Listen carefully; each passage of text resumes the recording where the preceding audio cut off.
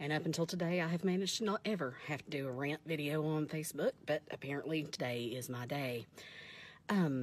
Just left the grocery store, and as we all know, the coronavirus, COVID-19, whatever we're calling it this week, has driven people completely insane.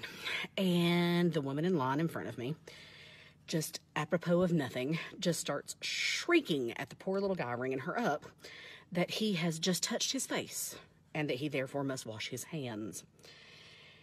Just shrieking this to the top of her lungs, so I'm assuming she surely to God must be the head of the CDC because she says it with such conviction. And by the way, lady, you're not supposed to touch your face. Doesn't really matter so much if he touches his. I digress. The little guy says, I can't wash my hands right now. She says, I'll wait. Great, well, I'll wait, I guess, lady. He says, I have hand sanitizer.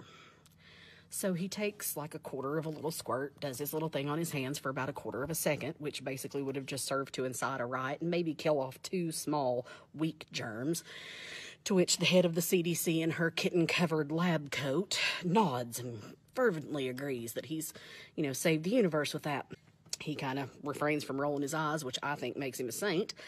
And then she goes on to whip out her credit card and use the debit pad that every finger-licking, booger-picking, double-digit IQ idiot has touched all day long after going to the bathroom and not washing their hands. And then she just walks on out with her groceries, completely oblivious to the fact that everyone who handled those groceries prior to her getting them has left their little touch and trace of germs all over them.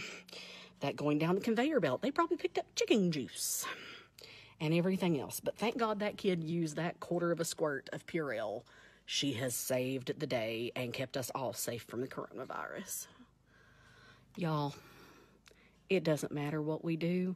There's so many stupid people in this world. We're never going to survive anyway. So touch your face. Just touch it.